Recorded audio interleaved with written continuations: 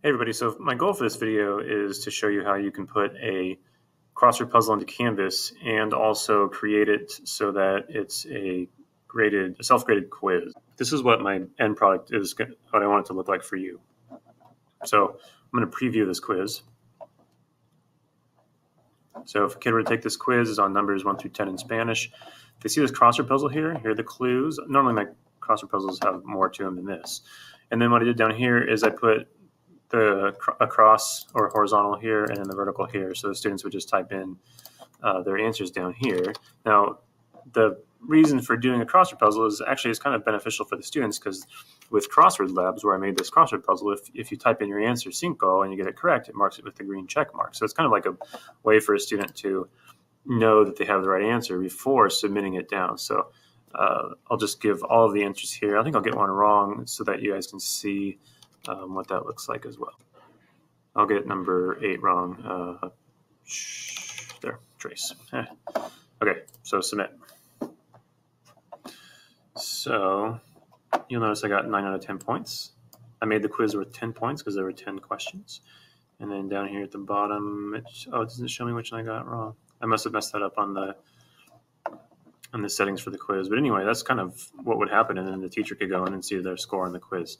Obviously, a student ideally would look at their answers on this crossword puzzle prior to putting them down here in this box, because then they would know that they're getting them all correct. So let's show you how we can make this quiz.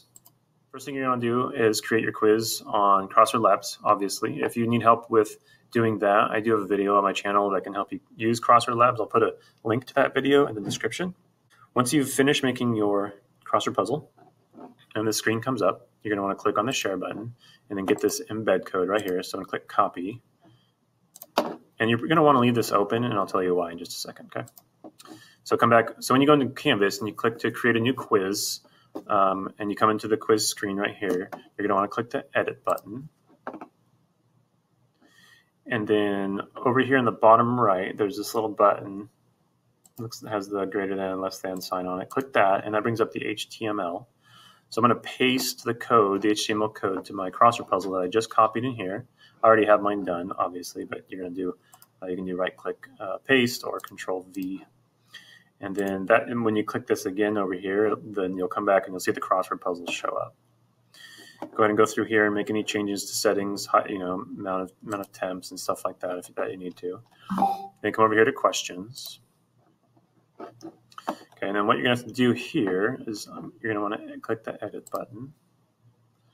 My crossword puzzle has 10 questions on it, so I made it with 10 points. So it'll make each one worth 1 point each.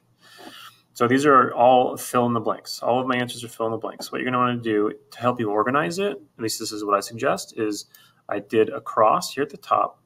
And then the reason earlier I said keep your crossword puzzle open is because you're going to want to be able to reference it as you're making the answers. So you type in, the first one I have is 2 across, right? So you type in 2. This right here is what the students will see on their quiz, and I'll show you that in just a second. The stuff in parentheses is where they will type their answer, and it's also a reference to you when you're filling in the answer, when you're creating the answer key. So I have all of these acrosses, 2, 5, 6, 7, and 9, and these are my verticals right here. And when you scroll down a little bit right here where it says answers, then all of those will pop up, and these are the references again. So you click on 2 across, the answer for 2 across was cinco, 5 across was 10, and so on. So put all the answers in. You can, of course, add additional possible answers if you want to. And then I'm going to click Save. And you'll come back here and you can see that it's worth 10 points now, right? Let's preview it and see what it looks like. Now, the reason this is good is that when students are doing these crossword puzzles is they can check their answers before they even turn it in, right, with Crossword Labs. So 5 across is 10, so that's 10, right? Oops, sometimes students spell that wrong with an S. So if I put that in, then it marks it with an X right here. So they should know that, oh, I don't want to put that down here in 5 across because they'll get it wrong. So they want to figure that out, 10 with a Z. Okay, that's correct. So what they should do is go through the whole crossword puzzle, make sure they have the correct answers. And we'll type them in down here. So 2 is cinco, and 5 is 10.